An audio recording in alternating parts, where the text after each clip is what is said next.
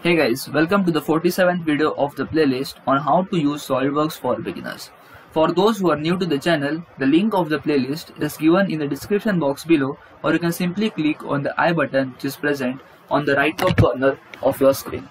In this video, we are going to understand the curve through reference points. Okay, so let us select this option, and to avoid wastage of time, I have already drawn a 3D model in the form of a cuboid. Okay, now here what you have to do is that you have to select the points, or you can basically select the corners of this cuboid over here. Okay, so let us select this point, and can you see, as soon as you selected just 2 points, you are getting a curve. Okay, suppose now if I select this point, see, you will get a curve which will touch all the 3 points. Okay, so you can select as many points that you want and you will get a curve accordingly. Can you see? I'm just selecting the points, and with the help of those points I'm getting the curve. Okay, so I hope that this is quite simple and it is quite easy as well. Okay, now if I click on OK, then you will observe I'm getting a curve over here. Let's hide this boss extrude so that you can easily see the curve. Can you see it? Okay. Now guys, it is not necessary that you must have a 3D model always.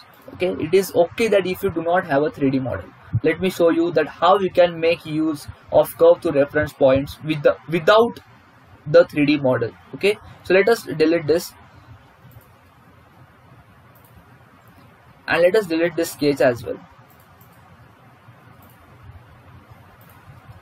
Now guys, I am going to select the top plane, press Ctrl 8, and on this I am going to draw a sketch, and I am just going to mark any random points over here.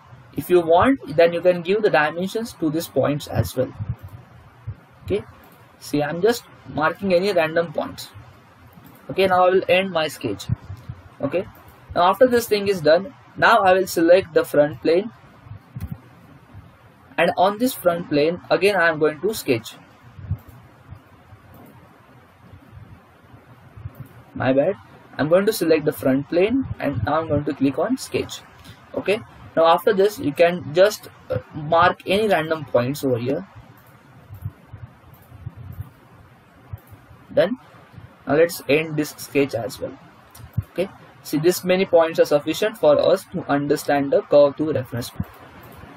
Now guys, I will go to features, and in this I'm now going to click on curve through reference points, and in this I'm just going to select the points, and as I select the points, you'll observe that a curve will get formed. Can you observe? A 3D curve is getting formed over here. Can you see?